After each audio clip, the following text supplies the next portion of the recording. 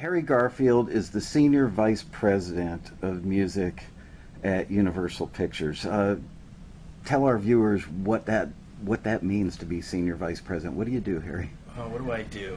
I figure out what the budget should be on the movie first, and then we cast a composer, and we license the songs. We figure out the size of the orchestra for the budget we have. We track that all the way through the movie, and also what songs are going in, and then we do soundtrack album, and just follow it all the way through to the end and try to stay on budget. Try to give the director what they want creatively, and still be responsible about the money. So, let me ask you a question. We have a lot of taxi members that are composers.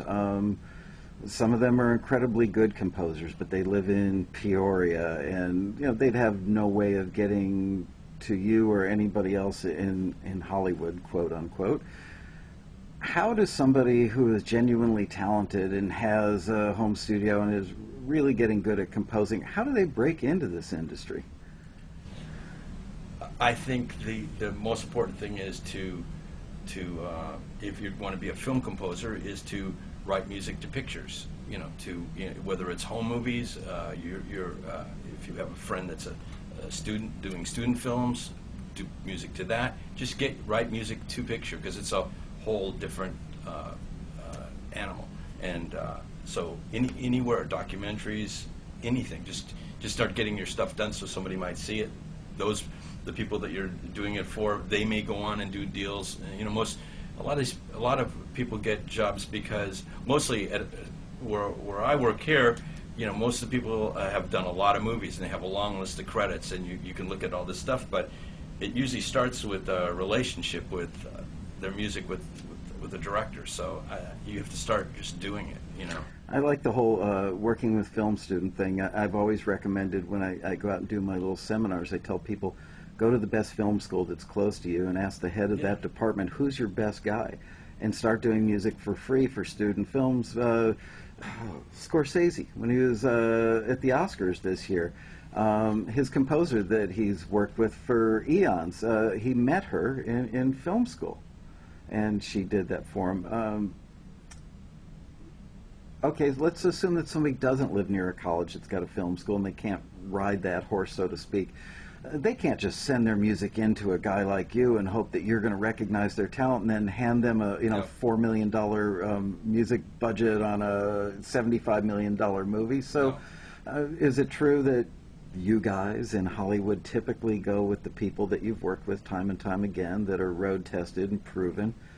I like, well, that, a lot of people think that means, just grabbing the same names over and over and over, but I go by myself. I go by people that I have worked with, that I know how they actually.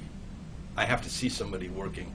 If you listen to somebody's music just without a picture, even if you see it to a picture, you have no idea. It could be a team of people doing it. You don't know. Mm-hmm. But it really, I like to have seen somebody work.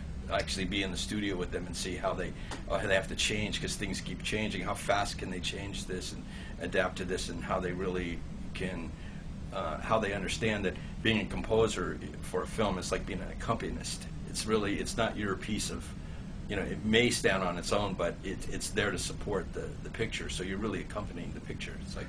And there's a lot of technical stuff involved. I mean, you can't just be a good composer. In order to be a real film composer, don't you have to understand how to hit cues and the timing and all the mechanical aspects of that? Yeah, there's a lot of math involved with like how long is the scene, and the scene keeps changing because the director and editor are changing constantly until the movie's done, so you constantly have to keep changing. But most composers have a team of people that are helping them with it, editors and music editors and people that are adjusting. And if you're doing it, if a lot of people write their scores electronically and then have it orchestrated out for the musicians depending on what your budget will allow.